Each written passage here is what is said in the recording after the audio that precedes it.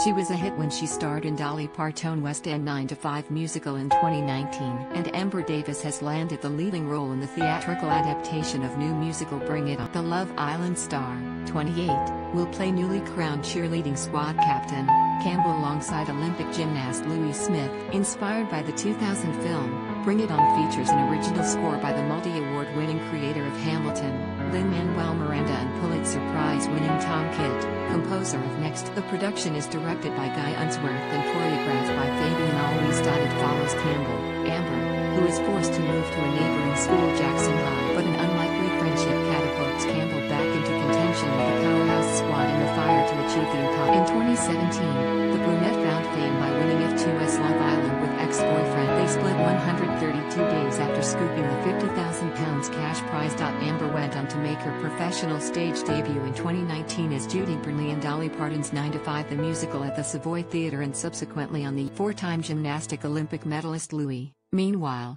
shot to fame in 2008 when he won the first British gymnastic medal in 100 years at the Beijing Olympics. Following his success at the London 2012 Olympic Games, Louis later won that year's BBC Strictly Come Dancing, before going on to win the Strictly Come Dancing Christmas special in 20. On stage he has appeared in Rip It Up in both the West End and on tour.